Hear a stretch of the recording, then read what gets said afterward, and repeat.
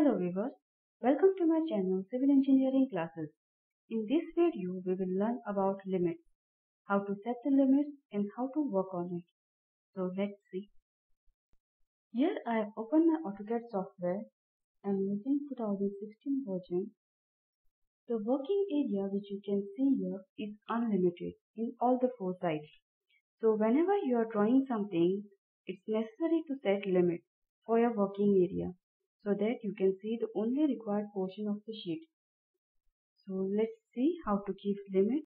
Shortcut command for limit is LIM, enter. Now here in command line, you get instructions, specify lower left corner.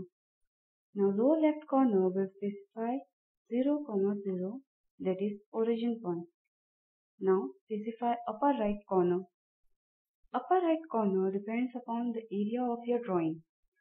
If the total dimension of your drawing is 100 mm by 100 mm, then giving some extra space around the drawing, you have to give extra dimension, that is 200 mm by 200 mm.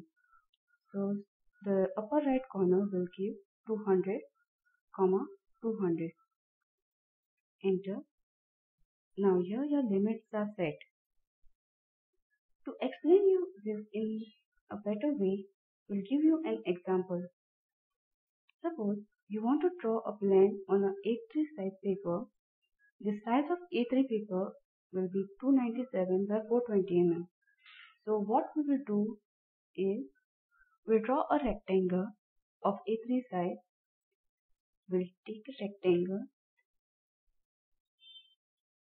We'll give dimensions as 420. Enter. 297. Now here is your A3 size rectangle. We'll give limits now. Give command LIN, enter. Specify this as lower left corner and specify this as upper right corner. Now here your limits are set. To see this limit, we'll give command zoom all. Shortcut key for zoom all is Z, enter, A, enter. Now you can see here, your whole working area has come under your limit. Now, when you draw something in this limit, you can draw within this limit, and you can also draw outside this limit area. Suppose if you don't want to draw anything outside this limit area, then what you have to do is give limit command. Now here you get this option on and off. You press on, now your limit will be active. When you draw something, you can draw within this area, but when you try to draw something outside this area, it won't happen. You can't draw anything outside this limit.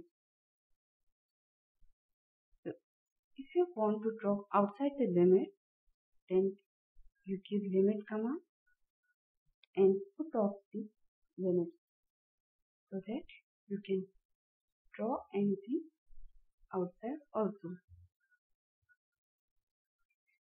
So hope you all have understood how to set the limits and why it is useful. If you like this video, then please like and subscribe our channel to learn more about AutoCAD. Thanks for watching. Have a nice day.